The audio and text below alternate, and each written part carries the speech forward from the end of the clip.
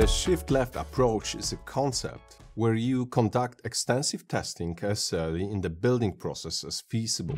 So the majority of the testing shift to the left on the timeline. This allows for a significant reduction in the total cost of defect resolution. The latter, a defect is detected in the process, the longer it takes to rectify it, involving more staff and ultimately resulting in higher expenditures to attain the desired quality of the system. Of course, there are many good reasons why the testing can shift left.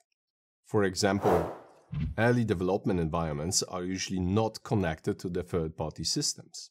And that means that any verification is pushed to the later stages. The other issue is the lack of the proper data for testing, which may lead to the meaningless outcomes, even if those are possible. Overall, despite its appealing practical concept, shift left is often very hard in implementation. Third-party system virtualization combined with automated testing execution perfectly addresses those issues. Almost every organization already possesses plentiful messages in the best quality possible in the productive environment.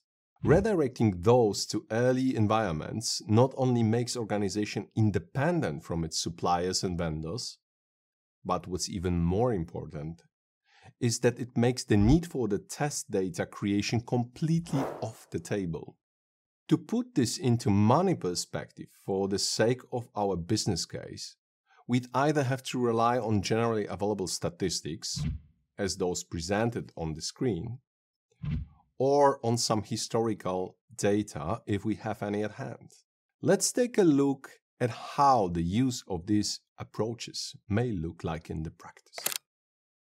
First, we would have to look at the defect resolution rate before implementation of the shift-left concept and put it against the detection rate post its implementation.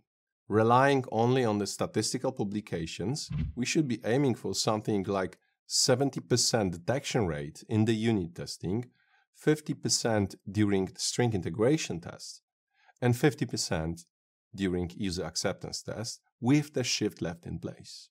On the contrary, the most common approach gives the following numbers: 15%, 55%, and 30% respectively. Once we realize that, it's easier to see how much could be saved on early defect detection.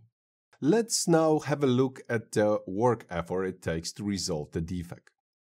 Rather conservative approach assumes that defect resolution time will double each phase of the project. So if we start with 4 hours during the unit testing, we will have 8 hours in the string integration testing and 16 hours during user acceptance tests.